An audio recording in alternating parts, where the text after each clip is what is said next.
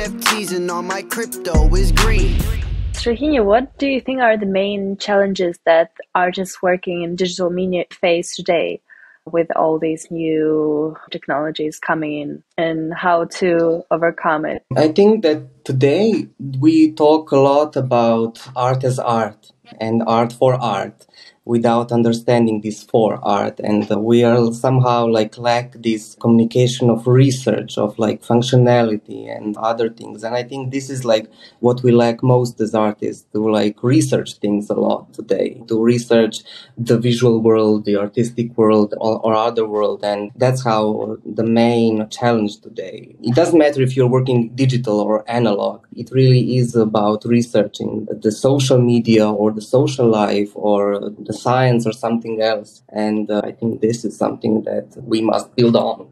So your art, you would say that your art is based a lot on this research, right? That you do beforehand, before creating any collection. I think for my art and design is actually what most important is the research. I do 95% of research, and then we have some kind of an execution or bringing up the subject or the object at the end of the day. But I think that if you look at my project, it's mostly about researching. It doesn't matter if actually what kind of theme is.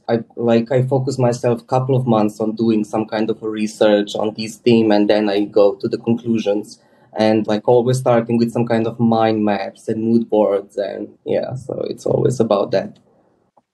Where do you find inspiration? I must say it's really different. I really get inspiration from talking with people. And then I think that for some kind of a plan of work is that I get a theme, I get a subject, and then I'm just okay, I'm going on a drink or something. I don't really mind about the project, but I focus on letting my mind work and process. And somehow at the end of the day, I'm okay, I can do this and focus on that. Yeah, I think that's one thing. And the other is history of art, definitely. I really love history of art and what has happened through and the processes that we went through building this today's contemporary art.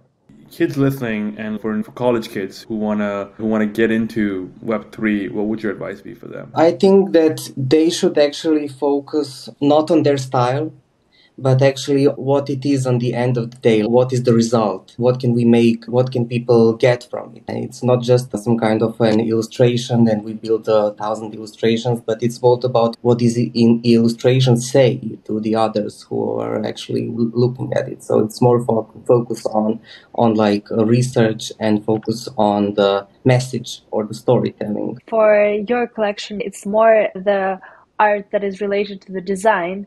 So what are the ways that NFTs can help, maybe in terms of some utility for the design? What we were actually focusing when we were building the NFTs is we created a set of modular elements. And these elements that are quite simple make a story. They make actually a story, whether it is through typography, through illustration or something else. It actually gives you something at the end of the day. So it's not a given artwork or picture or illustration, but it's actually a set of something that you can combine, like Lego puzzles or Lego bricks or something else.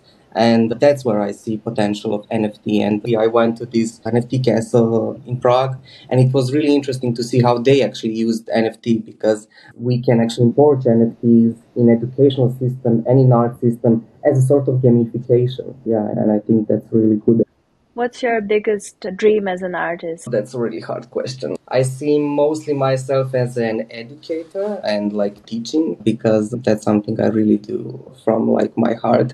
So it's somehow bringing my knowledge that I have to other people, and it's actually creating new movements. I think we today lack movements and diversity. We have everything is under postmodernism. I think that we need something else. One thing that I'm still very curious about is you mentioned that you learned about NFTs in school. Do you think that's happening across the world? Is that a conversation happening in colleges right now? We were not taught. We were actually having the conversations. One day we had topic about NFT. So we were actually just talking about today's world and what is happening. I think this is happening in a lot of schools today. I think that we are just bringing this topic more and more into the world. I think that we see more NFT as somehow as a way of representing art. When we call NFT art, I think it's more accurate to say art represented through NFT, because like you can put anything in NFT, not just artworks or illustrations. So yeah.